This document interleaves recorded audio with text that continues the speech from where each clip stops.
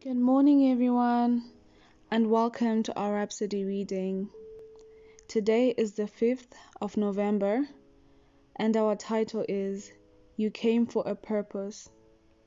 Our shouting scripture is from Ephesians 2, verse 10, and it reads, For we are his workmanship, created in Christ Jesus unto good works, which God hath before ordained that we should walk in them. Pastor Chris says, God has a purpose for your life. He has a purpose for everything that he does. In John 10, verse 10, Jesus said, I am come that they might have life, and that they might have it more abundantly. 1 John 3, verse 8 says, For this purpose the Son of God was manifested, that he might destroy the works of the evil. Then in Luke 19, verse 10, he said, The Son of Man is come to seek and to save that which was lost. His purpose was clear. He came to do the will of the Father. Understand, you were born for a purpose. You came to do the will of your heavenly Father. Hallelujah. In Acts 26, we read about Saul of Tarsus, who on his way to Damascus had an encounter with the Lord. The Lord called him by name and said, I have appeared unto thee for this purpose, to make thee a minister and a witness. Acts 26, verse 16. God doesn't do anything without a purpose.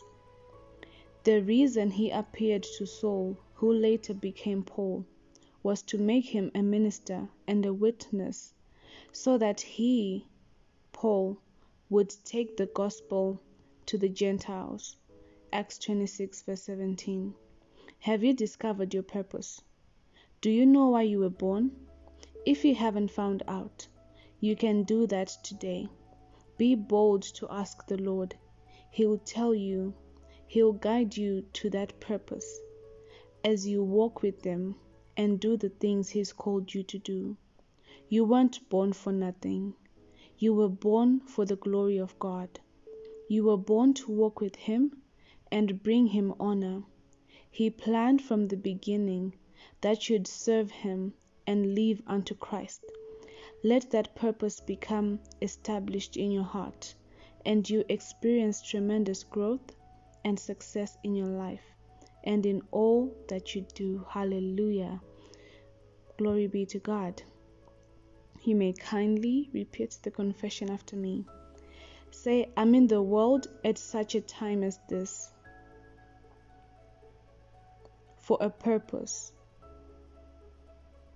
living the life that God prearranged for me before the foundation of the world.